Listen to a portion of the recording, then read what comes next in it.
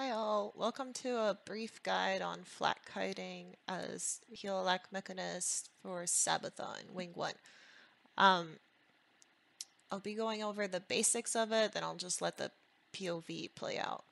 So the main thing about flak is you want to be the furthest person away from group during the flak attack, which is part of her auto chain. So as you can see, I am periodically positioning myself really far from group so that she'll bait the flak on me.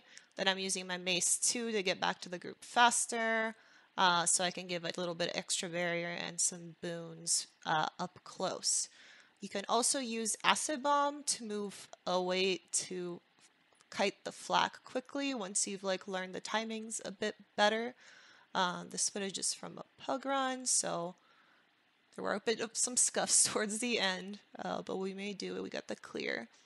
Another thing I want to mention is as far as utilities go, I think standard vanilla elixir gun, barrier signet, and shift signet work best. I forgot to update one of my utilities. I had a leftover from Corsoval.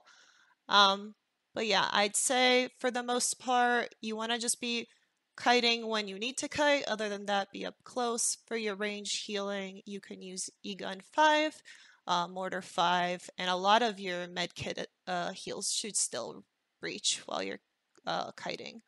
Um, she won't go into her flak attack during her flame wall. Like I said, um, if you want to play it super safe, you can just hang out away from the group. Most of the time, I've messed up a couple of flaks in this POV. The ads also, when they're up alone and Sabetha's off the platform, they won't be placing flak. I think the other thing I want to mention is if you position yourself as the furthest west, you will also gain aggro of most sapper bombs, which can help a lot in pug groups if you know how to throw properly. That way you don't get the chaos of having to rely on pugs to throw for cannons. So yeah, that's another thing you might as well do while you're kiting is make sure you're always furthest west.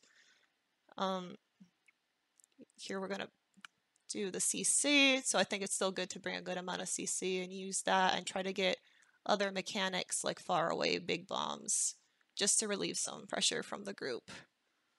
But yeah, that's about it. I'll just let the rest of the POV play out. Enjoy it. Let me know if there are any questions in the comments. See ya.